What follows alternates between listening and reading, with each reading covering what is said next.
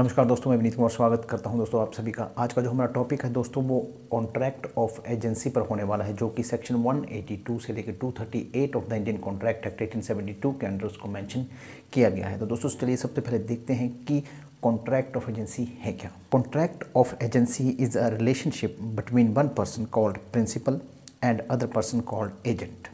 Agent is employed by the principal to do any act for the principal or to represent him while dealing with the third person. तो simply कहा जाए दोस्तों, जो contract of agency है इसमें एक principal होता है, एक एजेंट होता है। प्रिंसिपल जो होता है वो एजेंट को कुछ काम करने के लिए कहता है अपने बिहाफ पर, या उसे रिप्रेजेंट करने के लिए कहता है, और एजेंट जो है उसको वैसा ही परफॉर्म करता है। सिंपली हम देखें तो अपनी डे टू डे लाइफ में भी हम ऐसा कहते हैं कि भाई तुम उसके लिए एजेंट हो क्या है, तो हमें LIC के एजेंट देखने को मिल जाएंगे, बैंक के एजेंट देखने को मिल जाएंगे, और कई जो इंस्टीट्यूट हैं उनके एजेंट देखने को मिल जाएंगे, जिनके थ्रू कि वो इंस्टीट्यूट जो है वो अपना काम day to day activity carry on करते हैं। जहाँ तक एजेंसी की बात है दोस्तों, तो इंडियन कॉन्ट्रैक्ट एक्ट में तो इसे बताया गया है, पर इसका मतलब ये नहीं है कि इससे पहले एजेंसी नहीं थी। एजेंसी इससे पहले भी थी, पर उसको जो एक लीगल रिकॉग्निशन जो थी वो नहीं थी हमारे देश में।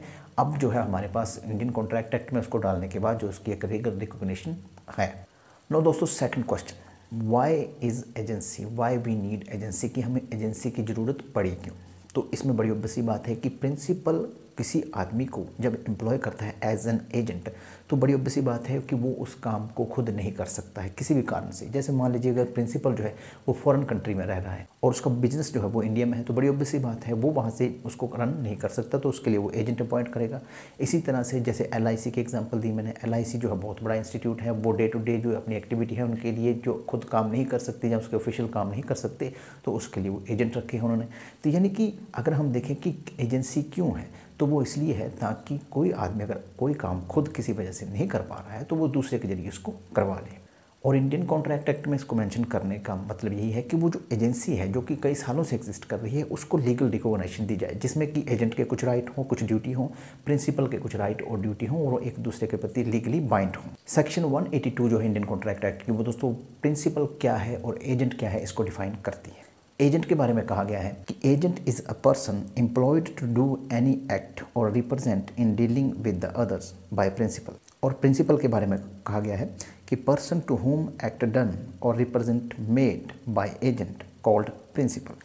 और जो भी कुछ एजेंट प्रिंसिपल के लिए करता है, लॉ से ये मानता है कि वो प्रिंसिपल खुद ही कर रहा है। बड़ी ऑब्वियस सी बात है, उसमें इंस्ट्रक्शन जो होती हैं वो प्रिंसिपल की ही होती हैं, प्रिंसिपल ही उसे बताता है कि आपको क्या करना है। और जो प्रिंसिपल है वो कुछ करने के लिए एक्सप्रेसली भी कह सकता है एजेंट को, और वो इम्प्लाइडली भी कह सकता है। एजेंट जो है दोस्तों वो एक लिंक है between third party and the principal. यहाँ एक बात दोस्तों गौर करने लायक है कि वर्ड जो एजेंट है, मेयर उसका यूज़ करके ही एजेंसी क्रिएट नहीं की जा सकती। जैसे मैं आपको कहूँ कि भाई आप मेरे एजेंट, तो इसका मतलब ये नहीं है कि हमारे बीच में एजेंसी क्रिएट होगी, नहीं।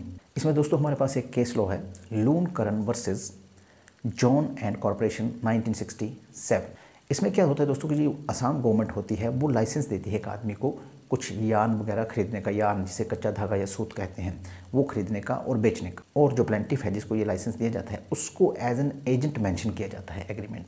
पर जब मैटर कोर्ट में जाता है तो कोर्ट कहता है कि भाई आपने ये तो लिख दिया है एग्रीमेंट में कि ये आदमी एजेंट है, जो प्लेंटिफ है यहाँ पर वो एजेंट है, पर ऐसा तो कोई एजेंसी वाले तो आपके बीच में कोई भी रिलेशनशिप ही नहीं है। आप जो हैं कोई इंस्ट्रक्शन ही नहीं दे रहे हैं उसके, और ना ही वो आपकी इंस्ट्रक्शन पे काम कर रहा है, वो तो इंडिपेंडेंट अपनी सोच अपनी समझ के अनुसार काम कर रहा है। तो एजेंसी में तो ऐसा नहीं होता है, वो एक लाइसेंस ही है, क्योंकि आपने उसको लाइसेंस दिया है, आपने सिर्फ उसको ऑथराइज़ किया है कि भाई हाँ आप ऐसा कर सकते हैं, पर कैसे करेंगे क्या करेंगे वो जो है उस पर आपका कंट्रोल नहीं है, इसलिए वो आपका एजेंट नहीं है। एक और केस है दोस्तों इसमें, दिल्ली इलेक्ट्रिक सप्लाई अंडरटेकिंग देशु वर्सेस बसंती देवी 2000 का केस है दोस्तों। इसमें क्या होता है दोस्तों कि जो प्लेंटिफ है यहाँ पर वो क्या है, बड़ी ऑब्वियस सी बात है, वो एक इलेक्ट्रिसिटी जो है दिल्ली की रन करने वाली कॉरपोरेशन है। और वो क्या करती है दोस्तों कि जो LIC है उसको कहती है कि भाई हमारे जितने भी एम्प्लॉय हैं उनका इंश्योरेंस कर दो। तो LIC कहती है ठीक है आप ऐसा करिए, आपको मैं ये अथॉरिटी देती हूँ कि आप इनके इंश्योरेंस कर दीजिए और इनसे जो भी प्रीमियम होगा वो आप कलेक्ट करके मुझे दे दें। इसमें क्या होता है कि दोस्तों जो देशु या डेसु जो भी है ये क्या करती है, प्रीमियम जमा नहीं करवाती है एम्प्लॉय का, एम्प्लॉय से ले लेती है पर LIC को जमा नहीं करवाती है। इन बिटवीन एक जो एम्प्लॉय है उसकी डेथ हो जाती है, तो उसके जो लीगल रिप्रेजेंटेटिव होते हैं वो क्लेम करते हैं कि भाई हमें इंश्योरेंस का पैसा दीजिए क्योंकि इंश्योरेंस करवाया है। जब ये बात चलती है दोस्तों तो उनको पता चलता है कि वो भाई प्रीमियम ही जमा नहीं करवाया है देशों में, तो फिर इस पर जो है मैटर जो है वो कोर्ट में चला जाता है, कंज्यूमर कोर्ट में चला जाता है। स्टेट और सेंटर के जो कंज्यूमर कोर्ट होते हैं वो कहते हैं कि भाई ऐसा है कि इसमें जो है देसू है वो रिस्पॉन्सिबल है, LIC की कोई रिस्पॉन्सिबिलिटी नहीं है, तो वो कुछ जो है वो डैमेजेस दे देते हैं उनको। पर जो प्लेंटिफ वो सेटिस्फाई नहीं होती है वो मूव कर जाती है सुप्रीम कोर्ट। जब सुप्रीम कोर्ट जाती है तो सुप्रीम कोर्ट कहता है कि भाई ये तो एजेंसी इसमें क्रिएटेड है, क्योंकि जब LIC देशों को कह रही है कि भाई आप जो है प्रीमियम को कलेक्ट करिए अपने एम्प्लॉय से और मुझे दीजिए, तो बड़ी ऑब्वियस सी बात है, एक ऑस्टेंसिबल एजेंसी है, मतलब क्लियरली यहाँ पर एजेंसी है वो एजेंट के रूप में काम कर रही है। अब इसमें LIC दोषी क्यों नहीं है, LIC की ही रिस्पॉन्सिबिलिटी है। तो जो सुप्रीम कोर्ट था उसने LIC को भी रिस्पॉन्सिबल ठहराया और LIC को कहा कि भाई आपके पास जो भी इनका इंश्योरेंस का क्लेम बनता है वो आप दीजिए। और देसू जो थी उसको भी कहा कि भाई आपने क्योंकि प्रीमियम जमा नहीं करवाया है इसलिए आपकी भी लाइबिलिटी बनती है और आपको जो है वो कॉस्ट जो जितनी भी लिटिगेशन की है वो बेयर करनी पड़ेगी, और उनको 25,000 का फाइन लगाया गया। तो यानी कि इस तरह से देखा जाए तो कुछ सिचुएशन होती है जहाँ पर ये इसको डिटरमाइन करना पड़ सकता है कि भाई एजेंसी है कि नहीं है। तो उसके लिए टेस्ट यही है कि भाई जो उनका रिलेशनशिप है, जो उनकी डीलिंग है वो किस तरह से। नौ चलते हैं दोस्तों काइंड्स ऑफ एजेंट की, एजेंट कितनी तरह के होते हैं। तो इसमें जो दोस्तों सबसे पहले जो काइंड्स हैं वो है ऑक्शनर, या जिन्हें कहते हैं बोली लगाने वाले। जो उनका जॉब है वो गुड्स को सेल करना है ऑक्शन में, ओपन जो सेल होती है। और इनको दोस्तों मर्केंटाइल एजेंट कहा जाता है section 2 subsection 9 of the sales of goods act के अंडर। उनकी अथॉरिटी जो है कि वो गुड्स को सिर्फ सेल करेंगे, उस पर किसी तरह की कोई वारंटी नहीं देंगे अनलेस कि उनको ऑथराइज किया गया। अगर ऑथराइज किया गया है तो फिर वो वारंटी भी दे सकते हैं, अदरवाइज सिंपली उनकी ये राइट नहीं बनता है। और दोस्तों कोई भी आदमी अगर उस ऑक्शनर से किसी तरह की प्रॉपर्टी ले लेता है, चाहे उसके लिए उसका जो मालिक है उसने ऑक्शनर को सिर्फ पोजेशन दिया है, उसने ऑथराइज नहीं किया उसको। जैसे मान लीजिए अगर मैं मालिक हूँ किसी प्रॉपर्टी का, आप मेरे एजेंट हैं, आप ऑक्शनर हैं, मैंने प्रॉपर्टी आपको दे दी पर मैंने आपको ये नहीं कहा कि आप इसकी सेल लगाइए। पर इन दिस केस अगर आप सेल लगा देते हैं मेरे नहीं कहने के बावजूद भी, तो जो दूसरा आदमी होगा जिसके आपने सेल की होगी उसके पास एक गुड टाइटल होगा, यानी कि उसने अगर गुड फेथ में खरीदी होगी तो वो टाइटल उसका प्रज्यूम माना जाएगा। दूसरी सिचुएशन है दोस्तों कि अगर ऑक्शनर एजेंट जो है उसको आपने कहा कि भाई जो गुड्स हैं वो एक फिक्स्ड प्राइस पे बेचनी है, एक फिक्स प्राइस पे इनकी बोली लगानी है, पर उसने क्या किया उससे नीचे लगा दी। और इस केस में भी अगर कोई गुड फेथ में उनको खरीद लेता है उससे, तो उसका भी जो टाइटल होगा वो वहाँ पर गुड माना जाए। इसको भी मर्केंटाइल एजेंट कहा जाता है, ठीक है ना, वाणिज्य या व्यापारिक एजेंट जो है। यहाँ भी दोस्तों इसको गुड्स दी जाती हैं, वो उस गुड्स का सेल करेगा। ये जो है दोस्तों वो गुड्स को क्रेडिट पे भी भेज सकता है, उधार पे भी भेज सकता है, और जो प्राइस है उसका वो रिसीव कर सकता है। अगेन दोस्तों अगर ये एजेंट भी अगर गुड्स को बिना परमिशन के प्रिंसिपल के बेच देता है तो जो जिसको बेची गई है उसके पास क्लीन टाइटल, गुड टाइटल होगा उन गुड्स का। इस एजेंट की खासियत ये है कि दोस्तों इसके पास राइट टू लीन होता है, यानी कि जो प्रिंसिपल की प्रॉपर्टी है इसके पास है तो वो उसको रख सकता है। अगर इसने प्रिंसिपल से कुछ लेना है या लेन देन करना है तो उस प्रॉपर्टी को रख के उसकी डिमांड कर सकता है। थर्ड नंबर एजेंट है दोस्तों ब्रोकर्स। इसका जो टास्क होता है दोस्तों वो ये है कि ये प्रिंसिपल के बहाव पर सेल परचेज के लिए नेगोशिएट कर सकता है, ठीक है जी। कि जब प्रिंसिपल ने ऐसे कहा कि भाई आप जाइए और देखिए थोड़ा नेगोशिएशन करिए, इसके पास गुड्स का पोजेशन नहीं होता है, याद रखिएगा। इसका जो काम है जैसे मैंने आपको कहा कि दो पार्टीज जो हैं उनको कॉन्ट्रैक्ट करवा, और जैसे ये दो पार्टी में एग्रीमेंट करवा देता है सेल परचेज का या कोई और इस तरह की चीज़ करवा देता है तो जो इसका कमीशन है वो उसको दिया जाता है। फोर्थ है दोस्तों डेल क्रेडरी एजेंट। ये भी दोस्तों मर्केंटाइल एजेंट होता है। इसको दोस्तों कुछ एक्स्ट्रा कमीशन दिया जाता है प्रिंसिपल की तरफ से। इसका काम ये है कि ये जो थर्ड पार्टी है जिससे प्रिंसिपल डील कर रहा है उसकी गारंटी लेता है। प्रिंसिपल को ये कहता है कि भाई मैं गारंटी लेता हूँ कि ये पार्टी अपना पार्ट परफॉर्म करेगी, और अगर ऐसा नहीं करेगी तो आप मेरे खिलाफ एक्शन ले सकते हैं। दूसरे शब्दों में कहें तो इसकी लाइबिलिटी जो वो श्योरिटी से मिलती जुलती है। नेक्स्ट पॉइंट है दोस्तों features of the contract of agencies की। कॉन्ट्रैक्ट ऑफ एजेंसी की विशेषता या फीचर क्या है।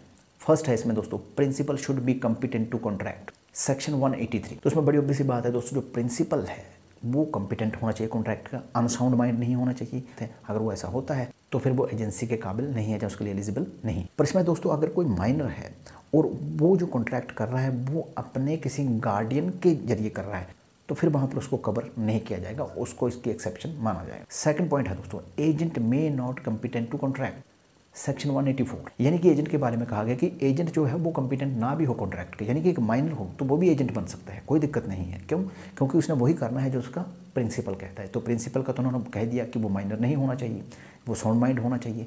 पर एजेंट जो है वो तो बड़ी ऑब्वियस सी बात है अपना दिमाग लगाएगा नहीं, अपनी जजमेंट लगाएगा नहीं, अपनी जो मेच्योरिटी है उसका इस्तेमाल नहीं करेगा, इसीलिए उससे उसका कोई ताल्लुक नहीं है कि वो माइनर है, मेजर है या क्या है। नेक्स्ट पॉइंट है दोस्तों no consideration is required to create an agency, section 185। यानी कि एजेंसी जो है उसमें किसी तरह का कोई कंसिडरेशन की रिक्वायरमेंट नहीं होती है, सिंपल सी बात। नो दोस्तों next modes of creation of agency, यानी कि वो कौन कौन से मोड्स होते हैं, जो कौन कौन से तरीके हो सकते हैं जिससे कि एजेंसी क्रिएट की जा सकती है। तो इसमें फर्स्ट है दोस्तों acts done by the principal actual authority, यानी कि वो एक्ट जहाँ पर कोई प्रिंसिपल अथॉरिटी देता है दूसरे आदमी को कि भाई हाँ आप ऐसा करिए, तो वो करता है। जैसे कि मैंने आपको पहले भी कहा कि जो प्रिंसिपल है वो बाउंड होता है। अगर मैं मान लीजिए अगर आप मेरे एजेंट हैं तो मैं आपको कुछ करने के लिए कहता हूँ, तो आप जो करते हैं उसके लिए मैं बाउंड हूँ, क्योंकि मैंने आपको वैसा करने के लिए कहा है। और ये जो मैंने कहा है ये इम्प्लाइडली भी हो सकता है, ये एक्सप्रेसली भी हो सकता है। इसमें दोस्तों सेक्शन 188 भी है जिसमें ये कहा गया है कि the extent of authority of an agent, यानी कि जो एजेंट है उसकी जो अथॉरिटी है वो किस हद तक है। तो इसमें कहा गया है वो कोई भी एक्ट जो कि प्रिंसिपल कहता है और वो लॉफुल है वो एजेंट को करना चाहिए और वो उसकी ड्यूटी है। तो इसमें कहा गया दोस्तों कि अगर कोई काम एजेंट को सौंपा गया है तो उसके लिए वो जो भी लॉफुल तरीके हैं वो उनको यूज़ करके उस काम को करेगा। यानी कि अगर एग्जांपल देके आपको मैं समझाऊं तो मैं जैसे आपको कहता हूं कि भाई आप मेरी कार को बेचिए, और जो खरीदार है वो आपके पास आता है और कहता है कि भाई ये कार ठीक है, पूरी अच्छी कंडीशन में है। अगर वो अच्छी कंडीशन में है तो आप कहते हैं कि भाई ठीक है, हाँ जी अच्छी कंडीशन में है। मैंने आपको सिर्फ ये कहा कि आप कार बेचिए, ठीक है।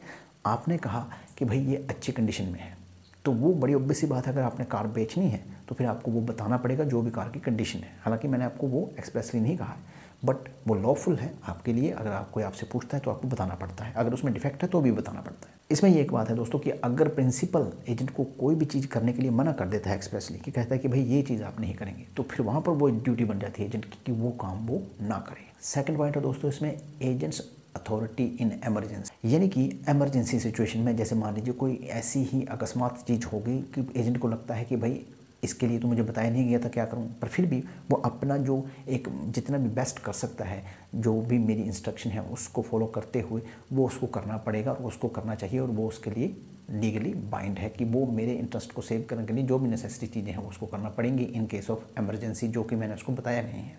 नंबर 3 पॉइंट है दोस्तों प्रिंसिपल बाउंड बाय स्टॉप। ये सेक्शन 237 के अंदर मेंशन किया गया है। इसमें क्या होता है दोस्तों कि एजेंट के पास कई बार ना तो एक्सप्रेस अथॉरिटी होती है ना इम्प्लाइड अथॉरिटी होती है, प्रिंसिपल के यहाँ पर कुछ भी नहीं। फिर भी प्रिंसिपल जो है कुछ इस तरह का कंडक्ट करता है जो कि थर्ड पर्सन के माइंड में एक इंप्रेशन क्रिएट करता है कि भाई ये जो है प्रिंसिपल है और जिसने काम किया है वो एजेंट है, और जो एजेंट ने काम किया है वो प्रिंसिपल ने ऑथराइज किया है। तो वहाँ पर प्रिंसिपल बाइंड हो जाता है, ये लॉ ऑफ एस्टॉपल के जरिए है। इसमें एग्जांपल दूंगा आपको, जैसे कि मान लीजिए अगर मैं आपको गुड्स देता हूँ, मैं आपको कहता हूँ कि ये जो गुड्स ना ये इस प्राइस के नीचे नहीं बेचनी है, पर आप क्या करते हैं उस प्राइस के नीचे एक आदमी को किसी को बेच देते हैं, ठीक है जी। अब वो जो आदमी है जिसको आपने गुड्स बेची हैं वो गुड फेथ में उसको रिसीव करता है, उसको लगता है कि भाई ये जो है इसका एजेंट है और वो प्रिंसिपल है, तो बड़ी ऑब्वियस सी बात है इसको ऑथराइज किया, तो उस केस में मैं बाइंड हो जाता हूँ। फोर्थ पॉइंट है दोस्तों principal bound by ratification. Section 196 से लेकर 200 सेक्शन तक इसको मेंशन किया गया है। रेटिफिकेशन क्या होता है दोस्तों? रेटिफिकेशन यानी कि प्रिंसिपल जो है उसके बिहाफ पर अगर किसी ने कोई काम किया है तो प्रिंसिपल उसको अप्रूव कर देता है। हालांकि जो काम था वो उसने प्रिंसिपल ने नहीं कहा था उस आदमी को करने को, फिर भी वो कर देता है तो उसको रेटिफाई कर देता है कि ठीक है यार मैं इसको अप्रूव कर देता हूँ, तो वहाँ पर भी आपकी लायबिलिटी जनरेट हो जाती है। यानी कि दूसरे शब्दों में कहें कि काम जो था वो मेरी अथॉरिटी के बिना किया गया, ठीक है जी, पर मेरे बिहाफ पर किया गया। अगर इस तरह के काम को मैं रेटिफाई कर देता हूँ, मैं अपनी अप्रूवल दे देता हूँ, तो मैं वहाँ पर फिर बाइंड हो जाऊँगा। और एक बार अगर आपने एक्ट को रेटिफाई कर दिया तो फिर ये इसका जो इम्प्लीमेंटेशन होगा वो उस दिन से होगा जिस दिन से कि वो एग्रीमेंट हुआ है जिसको कि आप रेटिफाई कर रहे हैं, ठीक है ना। मान लीजिए रेटिफिकेशन मैं आज कर रहा हूँ जबकि वो एग्रीमेंट हुआ है 20 दिन पहले, तो उसका असर जो होगा मेरे पर वो 20 दिन पहले से ही शुरू हो जाएगा। अब यहाँ पर देखते हैं दोस्तों essential of the valid ratification, यानी कि अगर रेटिफिकेशन को वैलिड होना है तो उसके एसेंशियल कौन कौन से हैं। इसमें फर्स्ट है दोस्तों the act should be done on behalf of the another person, section 196। यानी कि अगर मैं किसी एक्ट को रेटिफाई कर रहा हूँ तो वो मेरे बिहाफ पर ही होना चाहिए। ऐसा नहीं होना चाहिए कि जो एक्ट है वो मेरे दोस्त के लिए किया गया है और रेटिफाई मैं कर रहा हूँ। और अगर कोई एजेंट काम करता है अपने तरीके से, अपने ही बिहाफ पे, अपनी सोच समझ पे, तो उस पर भी रेटिफिकेशन नहीं हो सकता है। सेकंड पॉइंट है इसमें principal should be in existence and competent to contract. यानी कि रेटिफिकेशन जो है वो तभी हो सकती है अगर प्रिंसिपल जो है वो इन एग्जिस्टेंस था जब वो कॉन्ट्रैक्ट किया गया था और वो कॉम्पिटेंट था। जैसे मान लीजिए एक कंपनी है जो 3 महीने बाद बनानी है, आज आप कोई एक्ट करते हो, 3 महीने बाद वो कंपनी बन जाती है और कंपनी कहती है कि ठीक है जी जो 3 महीने पहले काम किया था मैं उसको रेटिफाई कर देती हूँ, मैं इसका अप्रूवल दे देती हूँ। तो वैसा नहीं कर सकती। क्यों? क्योंकि उस वक्त तो वो कंपनी एग्जिस्टेंस में ही नहीं थी, वो कंपनी ही नहीं थी। जब वो कंपनी थी नहीं तो बड़ी ऑब्वियस सी बात है उसका कॉम्पिटेंट होने का भी सवाल नहीं होता है। ना तो वो एग्जिस्टेंस में थी ना तो वो कॉम्पिटेंट थी, तो बड़ी ऑब्वियस सी बात है कि यहाँ पर वो रेटिफाई नहीं कर सकती है। थर्ड पॉइंट है दोस्तों इसमें कि जो रेटिफिकेशन है वो एक्सप्रेस भी हो सकता है, वो इम्प्लाइड भी हो सकता है। फोर्थ पॉइंट है इसमें दोस्तों ratification with the full knowledge, section 198। यानी कि अगर आपको रेटिफाई करना है किसी चीज़ को, सहमति देनी है अपनी किसी एक्ट के प्रति, तो आपको उस एक्ट की पूरी जानकारी होनी चाहिए कि भाई किस आदमी ने किया, कैसे किया, किस पार्टी के अगेंस्ट किया, क्या परचेज हुई या सेल हुई, कितना उसका अकाउंट है, वो सब चीज़ें आपके नॉलेज में होनी चाहिए। और अगर आप हाफ नॉलेज पे या विदाउट नॉलेज पे रेटिफिकेशन दे रहे हैं तो वो फिर वैलिड नहीं हो सकती। बड़ी ऑब्वियस सी बात है, कोई भी आदमी किसी भी चीज़ की कंसेंट या रेटिफिकेशन तभी देता है जब उसको वो नॉलेज होता है कि वो चीज़ क्या है। अगर उसको ऐसा नॉलेज ही नहीं है और वो रेटिफिकेशन दे रहा है तो बड़ी ऑब्वियस सी बात है, that is ratification in ignorance. Fifth point है दोस्तों इसमें ratification of the whole transaction, section 199। यानी कि जब आपको रेटिफाई करना है तो आपको पूरी ट्रांजैक्शन को करना पड़ेगा। यानी कि अगर एक एक्ट परफॉर्म किया गया है तो उस पूरे एक्ट को आपको रेटिफाई करना पड़ेगा। आप ये नहीं कह सकते कि भाई हाँ ऐसा करते हैं, इस एक्ट में से ये दो चीज़ें उठा के इसको मैं रेटिफाई कर देता हूँ, बाकी को मैं रेटिफाई नहीं करूँगा, ऐसा नहीं होगा। सिक्स्थ पॉइंट है इसमें दोस्तों, ratified act should not be injurious to the third person, section 200। यानी जिस एक्ट को आप रेटिफाई कर रहे हैं वो किसी तरह की कोई इंजरी ना करता हो थर्ड पर्सन। अगर वैसा होता है तो फिर वो आपका रेटिफिकेशन जो है वो वैलिड नहीं होगा। सेवंथ पॉइंट है दोस्तों इसमें कि ratification with the reasonable time. यानी कि जो भी रेटिफिकेशन आपको करना है वो रीजनेबल टाइम में कर लीजिए, अनरीजनेबल डिले मत करिए। अगर ऐसा करते हैं तो फिर आपका रेटिफिकेशन जो है वो वैलिड नहीं होगा। नो दोस्तों, इफेक्ट ऑफ द रेटिफिकेशन, कि इफेक्ट क्या होंगे रेटिफिकेशन के, तो बड़ी ऑब्वियस बात है। अगर जैसे मैंने आपको कहा कि अगर वो रेटिफिकेशन दे देता है तो फिर वो ऐसे ही माना जाएगा कि भाई ये जो जिस दिन से एग्रीमेंट हुआ है उस दिन से ये प्रिंसिपल पर लागू है और प्रिंसिपल पूरी तरह से इसमें बाउंड होगा। और कॉन्ट्रैक्ट जो है उस दिन से लागू होगा जिस दिन से कि वो एग्रीमेंट एजेंट के द्वारा किया गया है, ना कि उस दिन से जिस दिन से कि रेटिफाइड किया गया है। जैसे कि मैंने आपको पहले भी बताया, इसमें हमारे पास एक केस लॉ है, Badri Prasad versus state of Madhya Pradesh 1966। इसमें क्या होता है दोस्तों, 24 दिसंबर 1956 को एक ऑक्शन होती है फॉरेस्ट की, जो टिम्बर होती है उसकी, लकड़ी की, और उसमें एक आदमी हाईएस्ट पे करके जो उसका कॉन्ट्रैक्ट मिल जाता है। अब उस आदमी का एक श्योरिटी भी होता है और इसकी जो पेमेंट होती है ऑक्शन की वो उसको 4 इंस्टॉलमेंट में करनी होती है।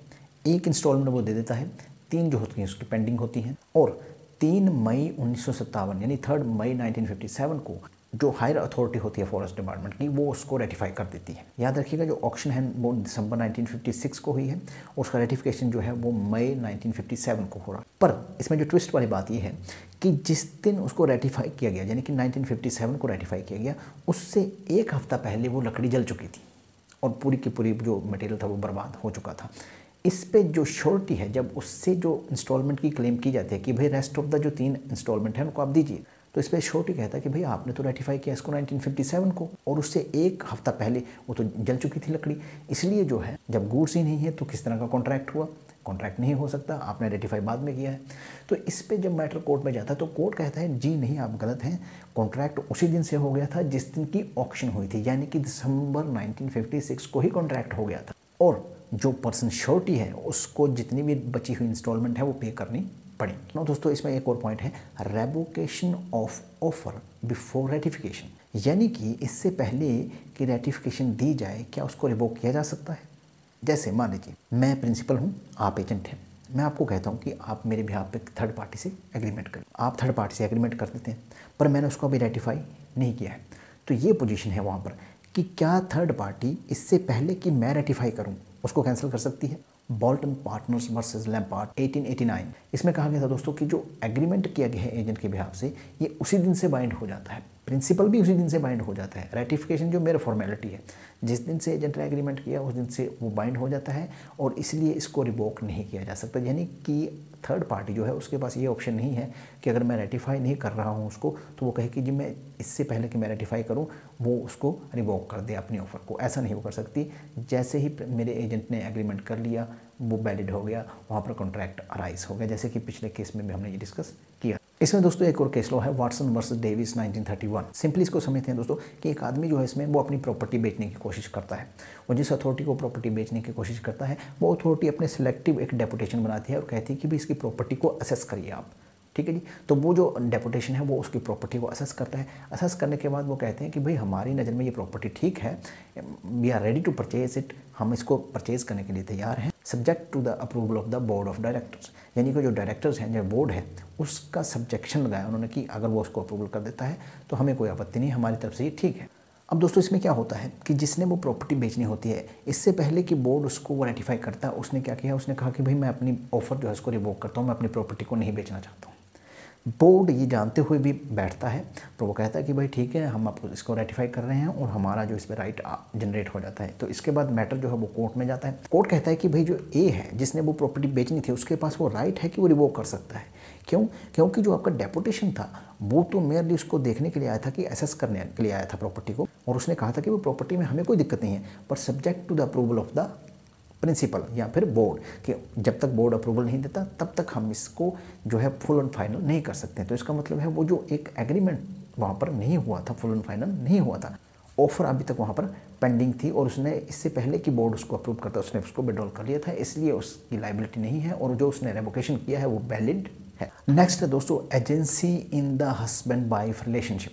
इसमें दोस्तों हस्बैंड और वाइफ का जो रिलेशनशिप है उसके बारे में कहा गया है कि उनके बीच में एजेंसी होती है, नहीं होती है, या कैसे होती है। तो इसमें कहा गया है कि जो वाइफ जो है, बड़ी बड़ी बात है कि वो एक तरह से माना जाता है कि वो अगर कोहैबिट कर रही है अपने हस्बैंड के साथ, तो बड़ी ऑब्वियस बात है कि जो वाइफ है वो उसका एजेंट के रूप में ही होती है, और वो जो है गुड्स खरीद सकती है, सर्विसेज खरीद सकती है अपने हस्बैंड, अपने चिल्ड्रंस, अपनी फैमिली के लिए। पर अगर हस्बैंड और वाइफ सेपरेट रह रहे हैं, यानी अलग अलग रह रहे हैं और उनके बीच कोहैबिटेशन नहीं हो रहा है, तो फिर क्या होगा उस सिचुएशन में, जो रिलेशनशिप है वो नहीं रहेगा एजेंसी का, यानी कि जो वाइफ है वो बाइंड नहीं कर सकते, बाउंड नहीं कर सकते हैं अपने हस्बैंड को। एक और बात है इसमें दोस्तों कि हस्बैंड और वाइफ जो है वो डोमेस्टिक एस्टेब्लिशमेंट में रहने चाहिए, यानी कि घर में रहने चाहिए। अब मान लीजिए एक हस्बैंड वाइफ है पर वो होटल में काम कर रहे हैं, लाइक मैनेजर और मैनेजरेस, तो उस सिचुएशन में फिर वहाँ पर वो बाइंड नहीं कर सकते, क्योंकि वहाँ पर उनका रिलेशनशिप जो है वो एक अलग प्रोफेशनल लेवल का है, वहाँ पर वो हस्बैंड वाइफ ट्रीट नहीं करते हैं एक दूसरे को, तो इसलिए वहाँ पर वो जो है उनकी एजेंसी क्रिएट नहीं होगी। अगर कोई थर्ड पर्सन सिर्फ वाइफ को क्रेडिट दे रहा है तो उसके लिए वाइफ लाइबल होगी,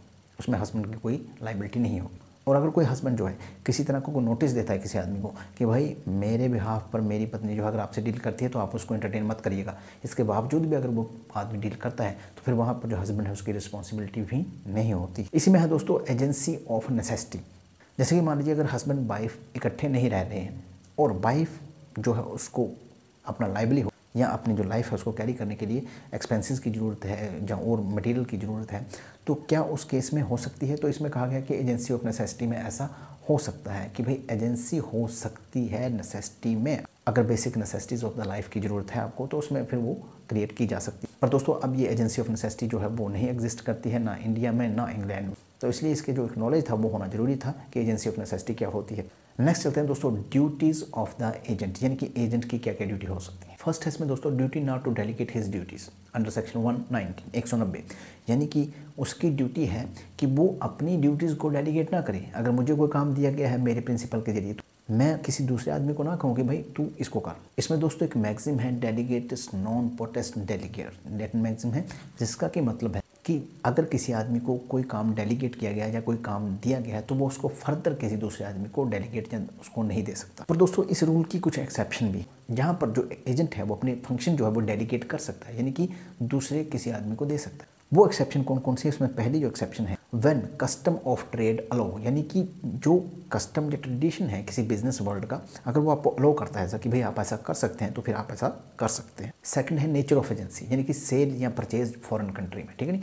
जैसे मान लीजिए कि मैं इंडिया में बैठा हूँ, मैं किसी का एजेंट हूँ और मुझे फ़ॉरेन में कुछ खरीदारी करनी है या फ़ॉरेन में सेल परचेज करनी है, तो मैं किसी आदमी को वहाँ पर एजेंट अपना बना सकता हूँ, तो उस केस में मैं अपने जो फंक्शन है उसको डेलीगेट कर सकता हूँ। थर्ड है दोस्तों उसमें कि जब जो एक्ट है उसमें किसी तरह का कोई पर्सनल स्किल नहीं चाहिए।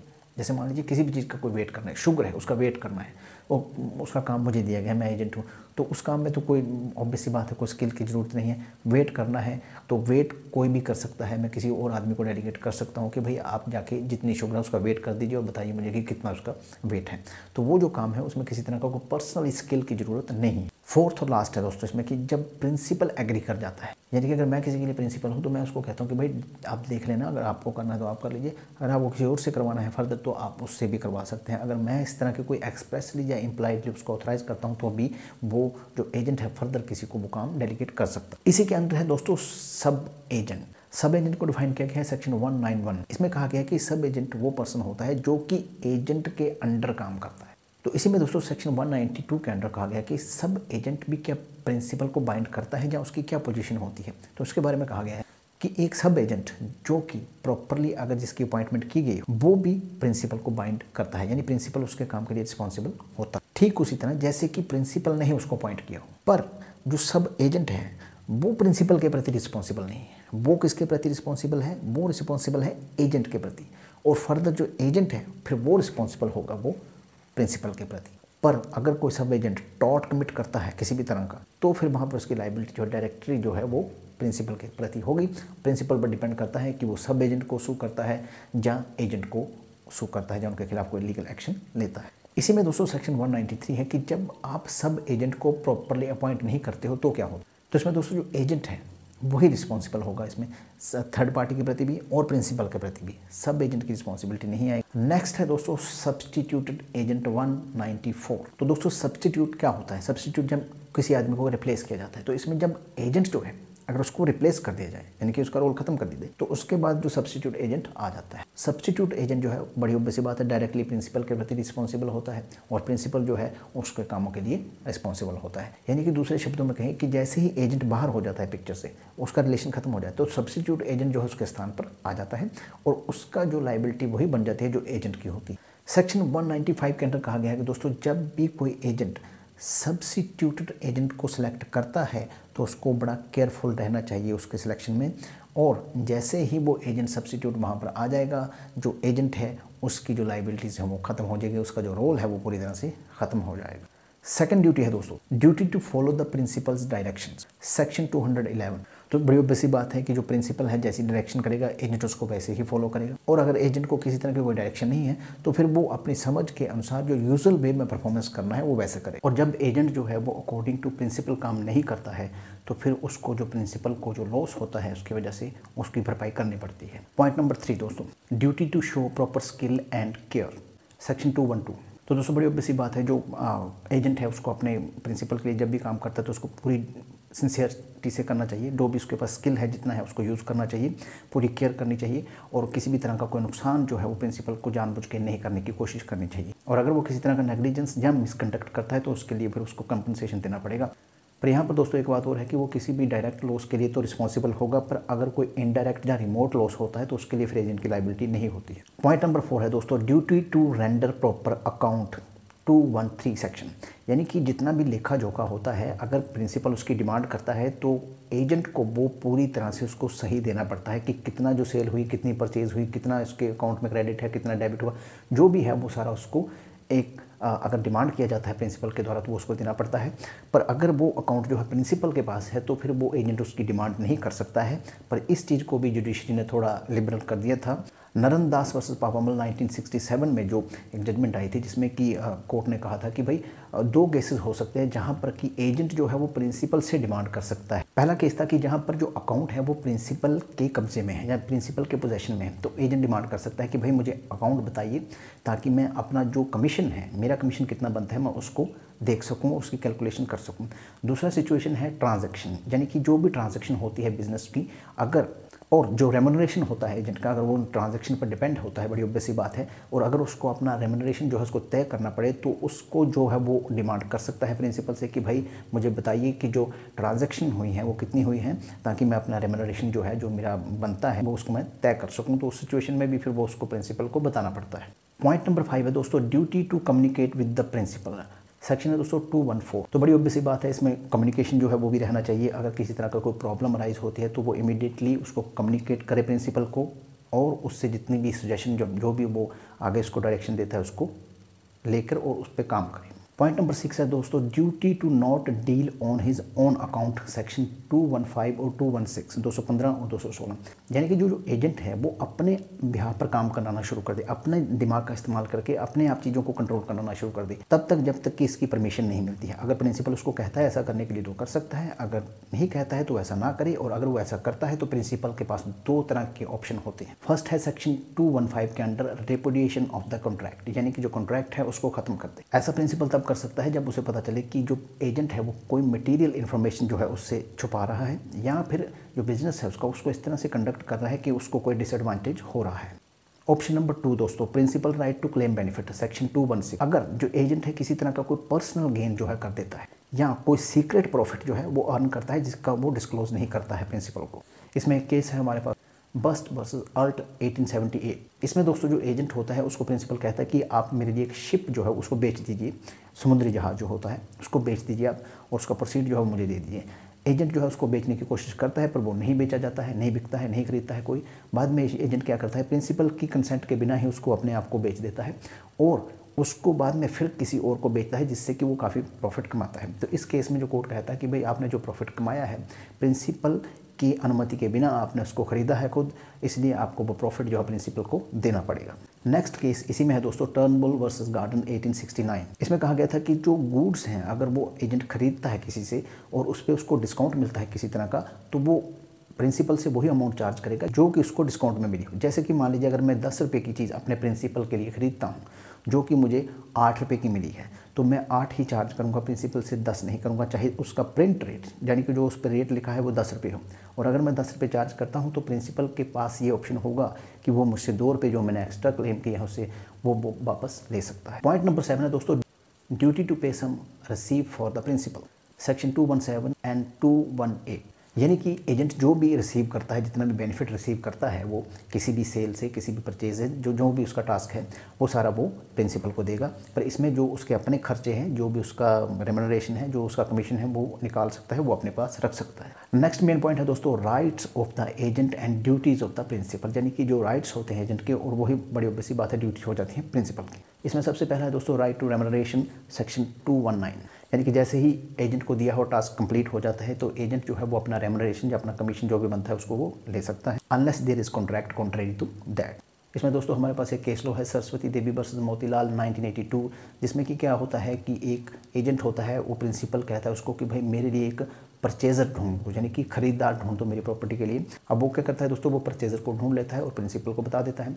परचेज़र क्या होता है, वो उससे जो भी उसने लेना होता है प्रिंसिपल से उसकी वो उसको थोड़ी सी एडवांस पेमेंट दे देता है।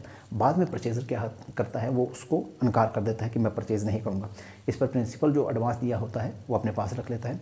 एजेंट डिमांड करता है, एजेंट कहता है कि जी मुझे इसमें से आप जो है वो अमाउंट दीजिए, मेरा कमीशन दीजिए। तो प्रिंसिपल कहता है कि भाई परचेज़ तो पूरी हुई नहीं है। तो जब कोर्ट में मैटर जाता है तो कोर्ट कहता है कि नहीं, आप उसको देना पड़ेगा। आपने उसको अपॉइंट किया था सिर्फ परचेज़र को फाइंड करने के लिए कि भाई परचेज़र ढूंढ दो। परचेज़र उसने अपने लिए ढूंढ दिया, फर्दर वो क्या टास्क होता है वो आपकी रिस्पॉन्सिबिलिटी थी, वो उसकी रिस्पॉन्सिबिलिटी नहीं थी। इसलिए उसने जितना काम किया, आपने जितना कहा था उतना किया और उसके लिए आपको उसको कमीशन देना पड़ेगा। नंबर 2 है दोस्तों पॉइंट्स में, agents effort should be effective cause for the transaction. यानी कि एजेंट को रेम्यूनरेशन तभी मिलेगा जब उसकी वजह से काम पूरा हुआ है, क्योंकि एजेंट का ये जॉब है कि जो भी वो टास्क लेता है वो उसी की वजह से पूरा होना चाहिए और वो पूरा भी होना चाहिए, कंप्लीट होना चाहिए, जैसे कि पीछे भी हमने स्टडी किया। तो इसमें भी उसको तभी जो रेम्यूनरेशन दिया जाएगा। पर दोस्तों ये जो रूल है वो सेल्स ऑफ गुड्स पे नहीं लागू होता है। जैसे मान लीजिए कि आप मेरे एजेंट हैं, मैं आपको टास्क देता हूँ कि आप 100 जो है बैग्स इनको बेचिए, आप उसमें से 50 बेचते हो, तो उस केस में सेल्स ऑफ गुड्स हुई वो, आप जो 50 है उसकी जो भी आप कमीशन बनती है वो रिसीव कर सकते हैं, चाहे टास्क पूरा नहीं हुआ। ये एक एक्सेप्शन है इस रूल की। इसी में है दोस्तों no remuneration when business मिसकंडक्टेड, section 220।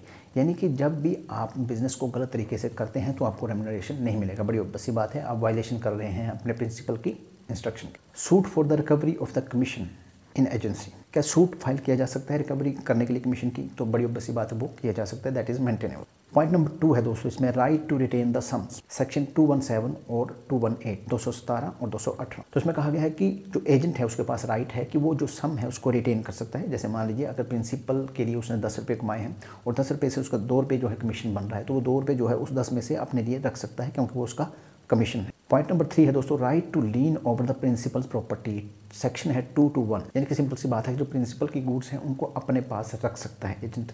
अगर एजेंट चाहे तो अगर उसका रेम्यूनरेशन नहीं मिल रहा है तो वो उसको गुड्स को अपने पास रख सकता है जब तक कि उसका रेम्यूनरेशन नहीं दिया जा सकता है। इसमें एक बात ध्यान रखने वाली बात है कि गुड्स का पोजेशन उसके पास होना चाहिए। अगर पोजेशन उसका खत्म हो जाता है या पोजेशन उसका लॉस्ट हो जाता है तो फिर बड़ी ऑब्वियस सी बात है राइट टू लीन वहाँ पर नहीं होगा। पर राइट टू लीन भी दोस्तों subject to any contract between the party है। यानी कि अगर कोई ऐसा कॉन्ट्रैक्ट हुआ है जिसमें ये कहा गया है कि भाई राइट टू लीन जो आपका नहीं होगा या वो बहुत लिमिटेड होगा, तो फिर वो उसको रिस्ट्रिक्ट किया जा सकता है, अदरवाइज जो है वो उसका राइट बनता है। पॉइंट नंबर 4 है दोस्तों राइट टू इंडेमनीफाई। यानी कि प्रिंसिपल जो है वो जितने भी एक्ट होते हैं एजेंट के लॉफुल एक्ट उनके लिए उसको इंडेमनीफाई करना पड़ता है अगर वो किसी तरह का कोई एक्सपेंसेस करता है, किसी तरह का खर्चा करता है या किसी तरह का कुछ भी ऐसा कोई लाइबिलिटी उसकी जनरेट होती है। तो इसमें दोस्तों इंडेमनिटी जो है वो सिविल रॉन्ग के लिए 223 सेक्शन जो है उसके अंडर मेंशन की गई, और जो क्रिमिनल रॉन्ग के लिए इंडेमनिटी है दोस्तों वो सेक्शन 224 के अंडर डिफाइन की गई है। सिविल रॉन्ग में इंडेमनीफाई किया जा सकता है, याद रखिएगा, क्रिमिनल रॉन्ग में इंडेमनीफाई नहीं किया जा सकता। पॉइंट नंबर 5 है दोस्तों, right to compensation for damages due to principles neglect, section 225। यानी कि अगर एजेंट को किसी तरह की कोई इंजरी होती है जो कि प्रिंसिपल की नेग्लिजेंस की वजह से है या प्रिंसिपल के कोई और कारण की वजह से है, तो वहाँ पर जो है फिर बड़ी ऑब्वियस सी बात है उसको कंपनसेशन प्रिंसिपल को एजेंट को देना पड़ेगा। नो दोस्तों, नेक्स्ट मूव करते हैं, relation of principal and agent with the third party. इसमें दोस्तों जो बात हम लाइबिलिटी की करेंगे, क्योंकि जब रिलेशन होते हैं तो उससे लाइबिलिटी जनरेट होती है। इसमें दोस्तों जो प्रिंसिपल की लाइबिलिटी इमरजेंसी की है, एस्टॉपल की है, रेटिफिकेशन और हस्बैंड वाइफ की है, वो ऑलरेडी डिस्कस की जा चुकी है। बाकी जो है उनको वन बाय वन डिस्कस करते हैं। फर्स्ट है इसमें दोस्तों जब principles liability when agent exceed authority, यानी कि जब एजेंट जो है अपनी अथॉरिटी जो है उससे बाहर जाके काम करता है तो उस सिचुएशन में प्रिंसिपल की लाइबिलिटी क्या होती है। सेक्शन है इसमें दोस्तों 227 एंड 228। इसमें कहा गया है कि जब भी एजेंट जो है प्रिंसिपल की अथॉरिटी को क्रॉस करता है, यानी कि जो उसे कहा गया है उससे बाहर जाके काम करता है, तो उसके लिए जो प्रिंसिपल है उसकी लाइबिलिटी नहीं होती। अब मान लीजिए कि एजेंट ने जो काम किया है उसमें से आधा जो है वो ऑथराइज है और आधा ऑथराइज नहीं है, तो जो प्रिंसिपल की लाइबिलिटी होगी वो सिर्फ जो आधा ऑथराइज किया गया है उसी के लिए होगी, बाकी के लिए नहीं होगी। पर मान लीजिए कि अगर जो ऑथराइज किया गया है वो जो अनऑथराइज है उसके साथ इस तरह से मिक्सअप है कि उसको सेपरेट नहीं किया जा सकता, तो फिर प्रिंसिपल की लाइबिलिटी वहाँ पर बिल्कुल जनरेट नहीं होती। पॉइंट नंबर 2 है दोस्तों principal liability for notice to the agent, section 229। इसमें सिंपली ये कहा गया दोस्तों वो हर चीज़ जो कि एजेंट के नॉलेज में आती है या फिर जिसकी एजेंट को इन्फॉर्मेशन होती है, वो ऐसा माना जाता है कि उसकी सेम जो इन्फॉर्मेशन है या वो सेम जो नॉलेज है वो प्रिंसिपल को होता है, और प्रिंसिपल उस हर एक्टिविटी के लिए जो कि एजेंट उस नॉलेज को रखते हुए या इन्फॉर्मेशन को रखते हुए करेगा उसके लिए लाइबिलिटी उसकी जनरेट होगी। पॉइंट नंबर 3 है दोस्तों principal liability in agents misrepresentation और फ्रॉड और टॉट, सेक्शन 238। इसमें कहा गया कि अगर मिसरिप्रेजेंटेशन फ्रॉड जो है वो in the course of business किया जाता है, यानी जब वो काम कर रहा है प्रिंसिपल की तब किया जाता है, तो बड़ी ऑब्वियस सी बात है प्रिंसिपल की लाइबिलिटी वहाँ पर होगी। और अगर मिसरिप्रेजेंटेशन या फ्रॉड जो है वो उसने तब किया है जबकि वो बिजनेस कंडक्ट नहीं कर रहा है प्रिंसिपल के लिए, तब जो लाइबिलिटी है प्रिंसिपल की नहीं होगी। इसी में है दोस्तों vicarious liability of the principal liable due to maximum Q फैसिट पर एलिम फैसिट पर सी, यानी कि act of the agent is considered as act of the principal. तो बड़ी ऑब्वियस सी बात है प्रिंसिपल जो है वो लाइबल इसलिए होता है क्योंकि एजेंट जो कर रहा है वो इनडायरेक्टली यही माना जाता है कि वो प्रिंसिपल के कहने पर ही कर रहा है और प्रिंसिपल ही उसे कर रहा है। इसमें दोस्तों केस लॉ है हमारे पास लॉलिड versus grace Smith and corporation 1912। इसमें दोस्तों जो डिफेंडेंट होती है वो 2 कॉटेज की ऑनर होती है और वो उनको बेचने के लिए जो है प्लेंटिफ है उसकी कंपनी के पास जाती है और उनसे सलाह मशवरा करना चाहती है कि भाई इनकी क्या वैल्यू है, कितने में बिक सकती हैं कि नहीं बिक सकती हैं।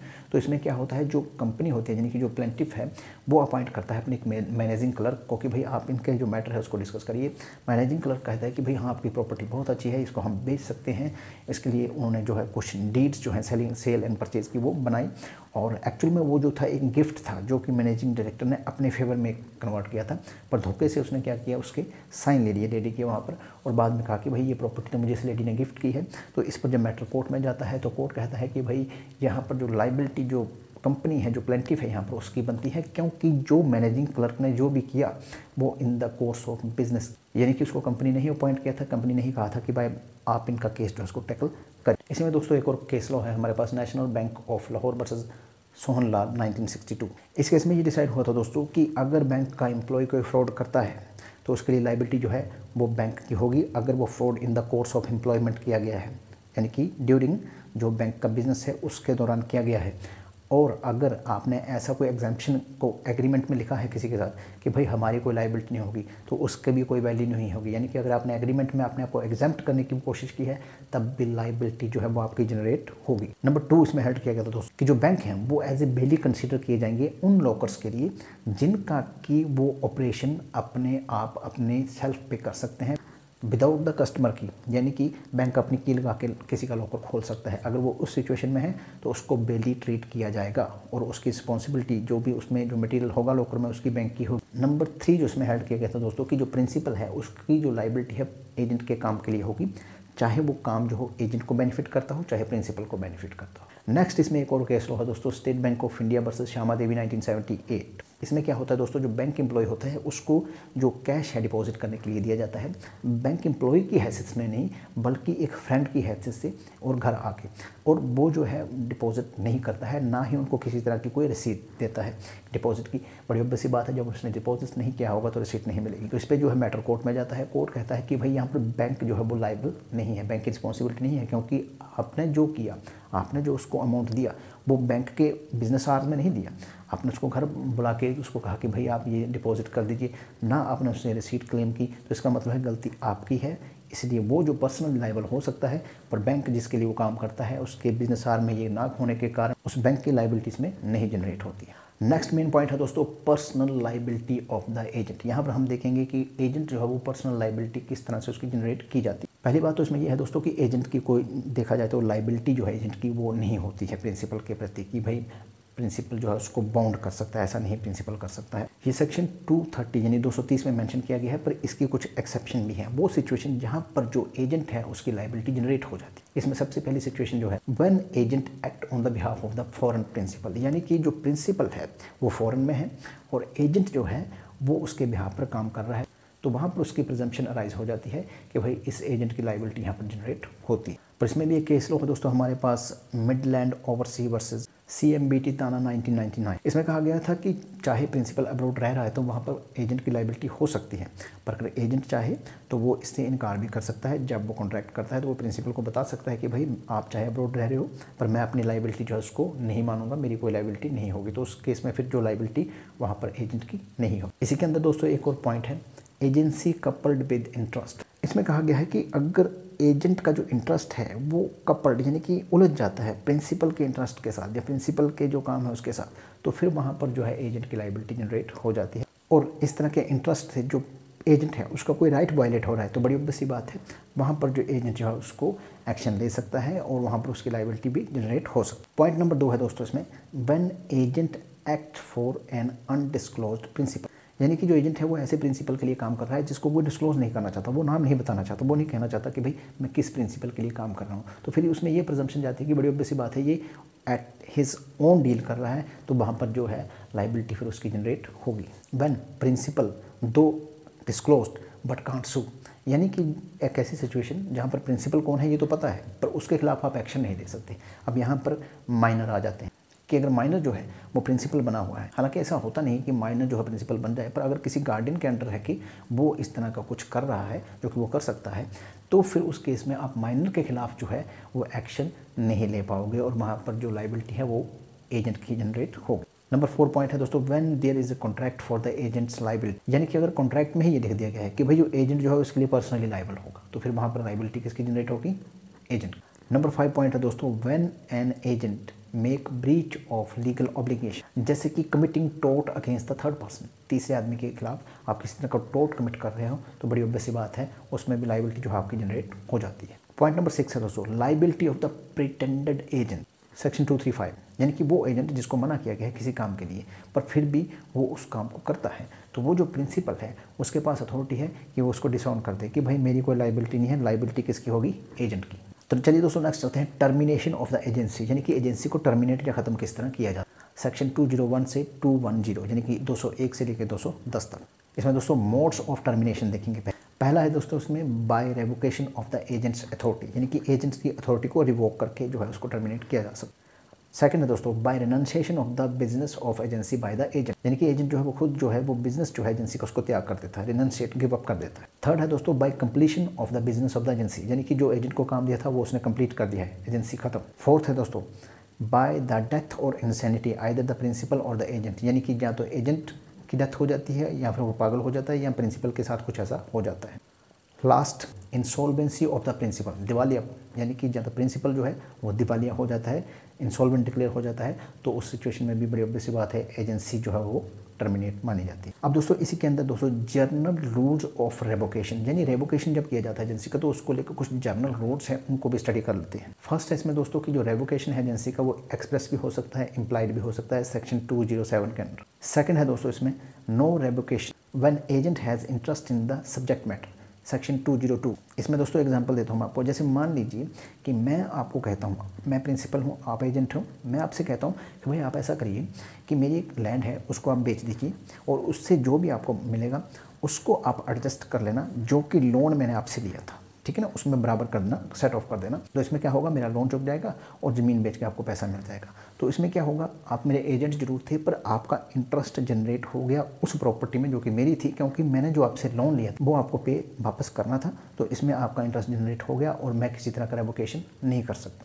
पॉइंट नंबर 3 है दोस्तों सेक्शन 204 के अंडर। इसमें कहा गया है कि जो प्रिंसिपल है वो इससे पहले कि जो उसने इंस्ट्रक्शन एजेंट को दी है और एजेंट उस पर काम करना शुरू करे, उससे पहले ही वो उसको रिवोक कर सकता है। जैसे मान लीजिए मैं आपको कुछ करने के लिए कहता हूँ, इससे पहले कि आप उसको करें मैं उससे पहले ही आपको बताता हूँ कि रहने दो यार, मत करो इसको। पर अगर आप उसका कुछ पार्ट परफॉर्म कर देते हैं, कुछ हिस्सा उसका परफॉर्म कर देते हैं, फिर मैं उसको रिवोक नहीं कर पाता। पॉइंट नंबर 4 है दोस्तों सेक्शन 205 के अंडर, जिसमें कहा गया है अगर प्री मैच्योर रेवोकेशन होता है प्रिंसिपल के द्वारा विदाउट एनी रीज़न, यानी बिना कोई कारण के प्रिंसिपल ने आपकी एजेंसी जो थी उसको रिवोक कर दिया, एजेंट की जो अथॉरिटीज़ को ख़त्म कर दिया, तो वहाँ पर जो प्रिंसिपल है उसको कंपनसेशन देना पड़ सकता है एजेंट को, जो भी उस एजेंट को नुकसान होता है। पॉइंट नंबर 5 है दोस्तों सेक्शन 206। अगर प्रिंसिपल जस्टिफिएबल यानी कि जस्टिफाई रेवोकेशन करना चाहता है तो उसके लिए उसको एजेंट को नोटिस देना पड़ेगा, अदरवाइज उसको कंपनसेशन देना पड़ेगा एजेंट को, अगर वो उसको नोटिस नहीं देता है तो। Point number 6 section 210, termination of the agency is termination of the sub agency, यानी कि जैसे ही एजेंट को टर्मिनेट किया जाता है या एजेंसी टर्मिनेट की जाती है तो उस एजेंट का जो आगे सब एजेंट होता है वो भी टर्मिनेट हो जाता है। पॉइंट नंबर 7 दोस्तों सेक्शन 209, अगर एजेंसी किसी तरह से टर्मिनेट होती है प्रिंसिपल की डेथ के या प्रिंसिपल की इंसैनिटी, पागल हो जाने से, तो उस केस में जो एजेंट है उसकी ये ड्यूटी बनती है कि उसके जो लीगल रिप्रेजेंटेटिव होंगे प्रिंसिपल के, उसके जितने भी इंटरेस्ट होंगे उसको वो सिक्योर करे, उसकी पूरी तरह केयरफुल जो है उसका उनको हैंड ओवर करे। नेक्स्ट मेजर पॉइंट है दोस्तों time from which termination of the agents authority become effective. तो दोस्तों एजेंट्स और थर्ड पार्टी के लिए एजेंसी उस वक्त टर्मिनेट मानी जाएगी जब वो उनके नॉलेज में आ जाती है, बड़ी सिंपल सी बात। नेक्स्ट पॉइंट है इसी में दोस्तों रिनंशिएशन of the agency by the agent. इसमें कहा गया दोस्तों कि एजेंट जो है उसके पास भी अथॉरिटी है कि वो जो है रिनंशिएट यानी गिव अप कर सकता है, छोड़ सकता है एजेंसी को, पर इसके लिए उसको प्रिंसिपल को एक रीजनेबल नोटिस जरूर देना होगा। अदरवाइज अगर उसके ऐसा करने से यानी कि वो नोटिस नहीं देता है और अगर प्रिंसिपल को नुकसान होता है तो प्रिंसिपल उससे डैमेजेस क्लेम कर सकता है। रिनंशिएशन जो है गिव अप जो है वो एक्सप्रेस भी हो सकता है, वो इम्प्लाइड भी हो सकता है।